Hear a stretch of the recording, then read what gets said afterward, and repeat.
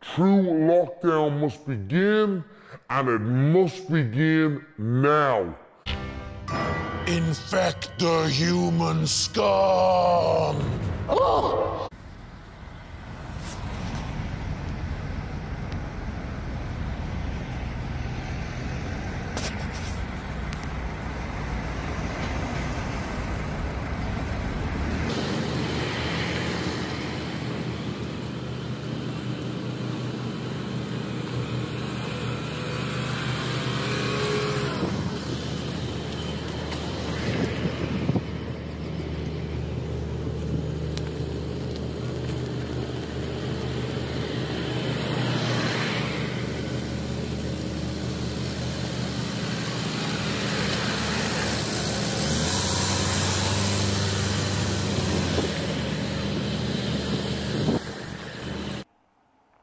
I want to say that while we are all currently debating a full lockdown, I feel that we must.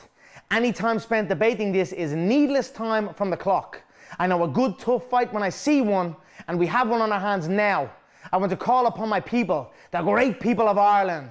This fight needs us all. We are all in the red corner together, awaiting the bell. So let's gather together and ring the bell ourselves, including the people of the rest of the world. True lockdown must begin, and it must begin now. A lockdown together, a lockdown united. We must close our airport. We must close our airport. I've been asking him a few questions about the precautions that was taken when he got off the flight. So he's going to tell you now about the non-cautions that was taken. Damien, can I ask you, were you swabbed when you arrived here in Dublin? No. No swab. Were you asked, had you got a fever? No. So you don't mind me asking, did they ask you, any of the staff when you arrived here ask you, were you in contact with anyone with COVID-19? No. Nothing. So you say the staff on the flight, had they got no masks?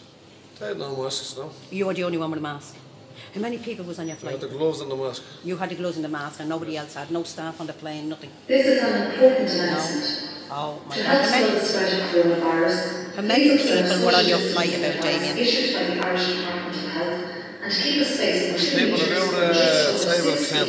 About 10 people. And did you see any of them being asked anything by any staff? No. No. There you are, people.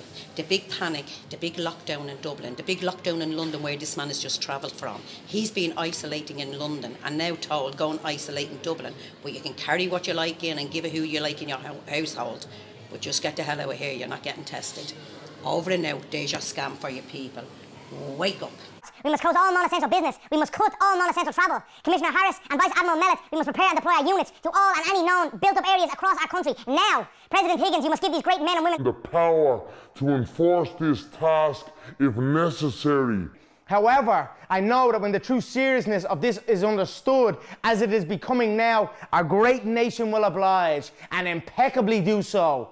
It is time for a full lockdown, and we are ready.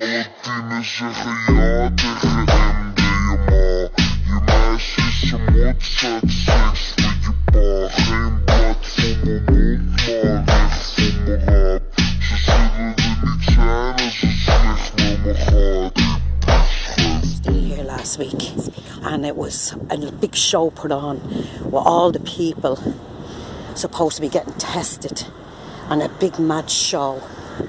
People look at the testing centres. This is what they're telling you testing is going on in. Where's the testing? They're empty. They're abandoned people. There is no testing going on. Wake up, people.